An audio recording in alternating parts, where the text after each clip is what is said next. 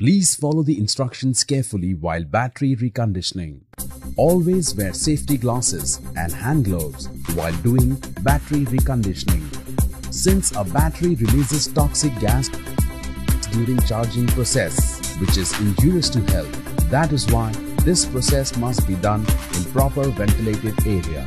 Do not do this process in the closed doors. There should not be any sort of sparking near the battery. Please always remove negative terminal first from the battery to avoid any spark.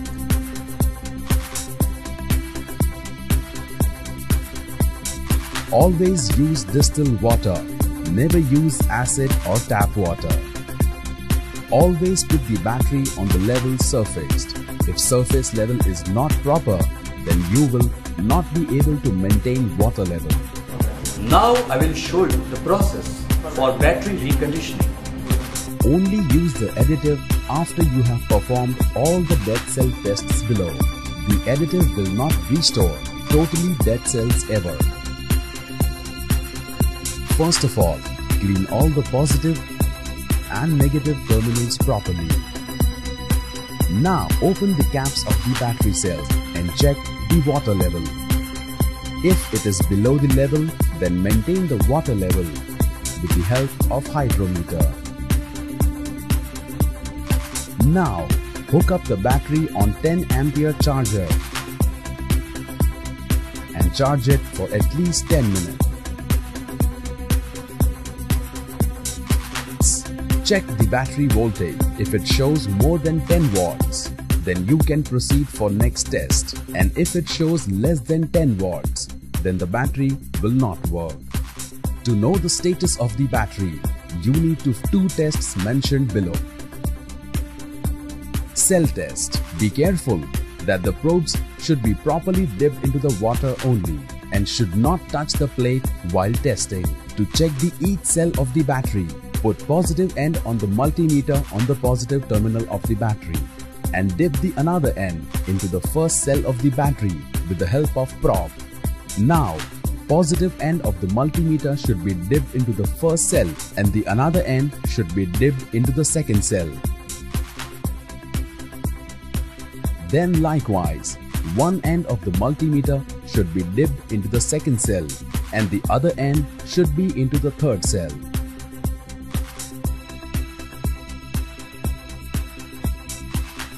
One end should be into the third cell and the other end should be into the fourth cell. Then one should be into the fourth cell and the other should be in the fifth cell. Then one end should be in the fifth cell and the other end should be into the sixth cell. Every time note the reading of each cell on the multimeter. This should be 1.9 volt to 2. If this reading is less than 1.9 volt or more than 2 volt, then the chances of reconditioning are less. An excessive reading usually indicates shorted cell. Specific gravity test. You need to do this test with the help of hydrometer.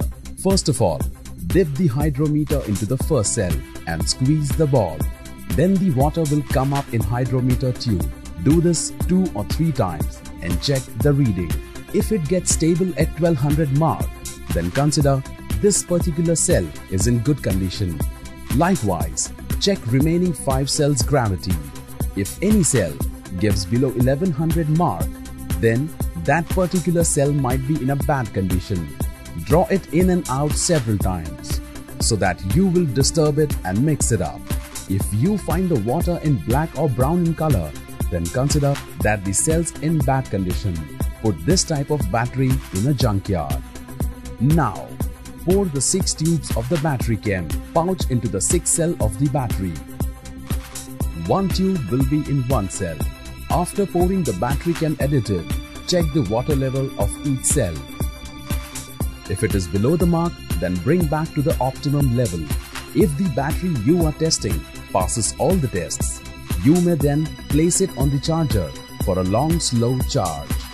It is important to note that most of the batteries on the market today have lead calcium plates in them, and when they get discharged down to a very low voltage, they require a long slow recharge and charge it for 24 hours.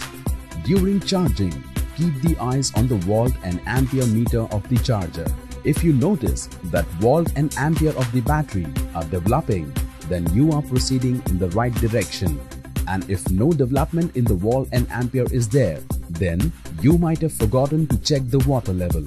May one cell of the battery is shorted, which you might have missed to check. There may be loose connection of the battery. Lesser the ampere of the battery after 24 hours. If the water level decreases, then add some distilled water and level the water. After that, again charge the battery for 24 hours. After charging the battery for 24 hours, remove the battery from the charger and let it be cool for another 24 hours. After that, hook up the battery on the load tester. Always put the positive clamp first to the battery and then negative.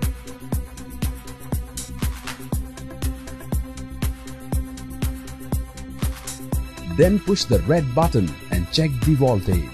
If volt is not going below the 10.8 volt, then that means this battery is capable to give cranking current. So this type of battery is able to start your vehicle. Remove the battery from the load tester. You need to remove negative clamp firstly so that you can prevent any kind of damage. We have continuously found that after we add our chemicals and recharge the battery, further testing of the reconditioned units show that the specific gravity and cranking amps continues to improve. Long-term testing is now proving that batteries, even in very poor condition but not having any dead cells, are getting stronger while just sitting with our additive in them. However, it is important to give them a slow charge every other week. This way, you can recondition your old batteries and bring them to their working condition.